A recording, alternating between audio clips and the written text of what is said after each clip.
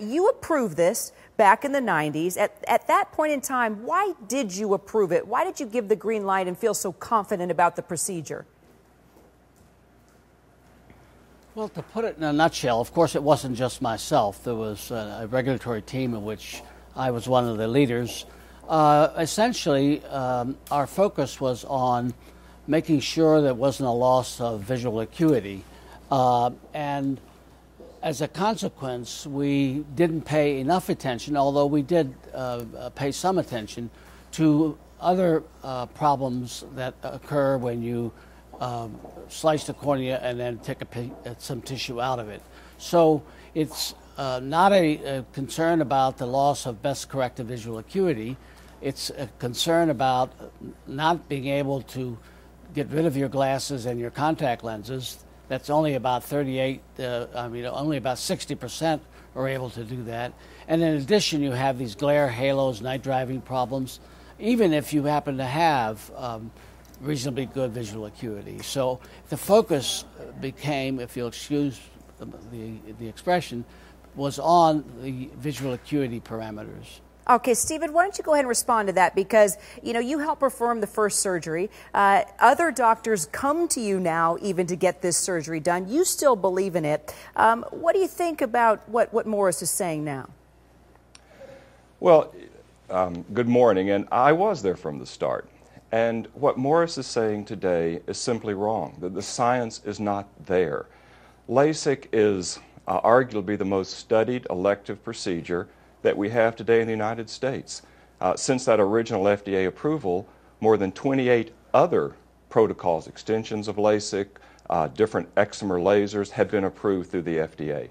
That represents over 16,000 eyes that have been extensively studied, not just for loss of best corrected vision, but specifically for what Morris is talking about, glare, halos, even night driving simulations. Some 17 million patients have had this done in the United States alone. It's approved in every country in the world. All branches of our military have approved it, as well as our astronauts. Some 300 peer-reviewed studies have been done on LASIK alone. The science is there that shows that LASIK is safe and effective, which, by the way, importantly, is precisely what the FDA's position is today, that it is safe and effective.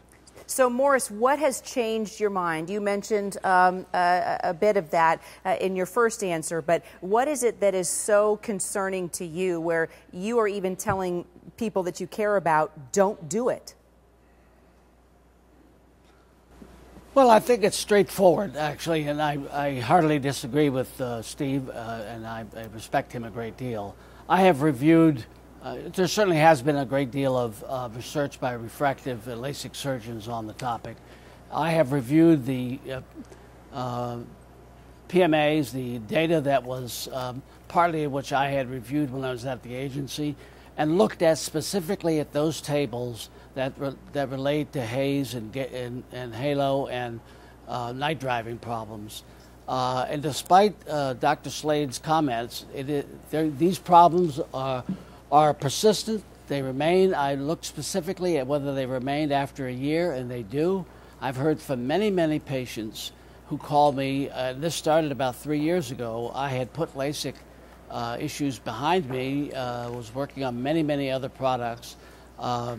There's the failure rate, if you actually calculate a failure rate based on FDA data, and you can see it from the charts I sent to CNN, the failure rate is over 50%. That includes taking into account that only 60% can get rid of their glasses and contact lenses. 18% or more suffer from glare, halo, dry eyes, and similar problems.